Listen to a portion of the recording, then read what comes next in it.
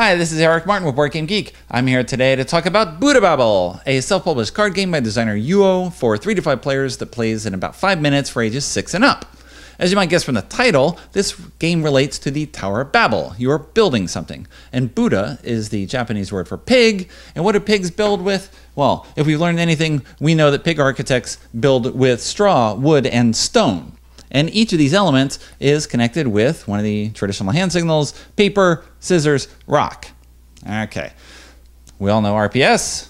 We all know what pigs do when they're building. Well, they take 3 cards in their hand and they lay 1 card face up in front of them as a base. With 3 players, you have a dummy pile on the side.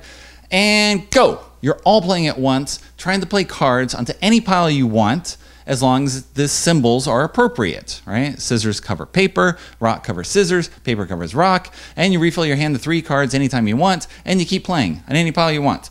And then when the deck runs out, everyone throws away all the cards they have left in their hand, and the player with the tallest tower wins. Except if they don't, because Tower of Babel moment here, you count the cards, and whoever has the tallest tower wins, except if they have 3 or more cards than the next highest tower. If that happens, they're struck down. God does not like a prideful pig. Out of the game. Okay. You look at the second highest one now. If that's 3 or more higher than the third highest one, out of the game. If it's only 1 or 2 higher, they win. If there are towers that are tied, well, if they're 3 or more taller than the next one down, they're both out. If they're 1 or 2 taller and they're the same number, they both win. All right. So you keep eliminating people until you find someone who's good, but not too good, all right? Not too full of themselves. Or you have 1 player left in the game, meek little pig, just doing his own thing, trying to do a good job, but not full of himself, all right? Real stuffy, stuck-up pig. Yeah, that player wins. And that's it. That's the game. I've played 6 times now on a copy purchase at Kobe Game Market. The game obviously plays very quickly. It plays in less time probably than it took me to just explain it right now. It goes very fast, right? There's not much to it. There's 2 elements. Play anywhere you want.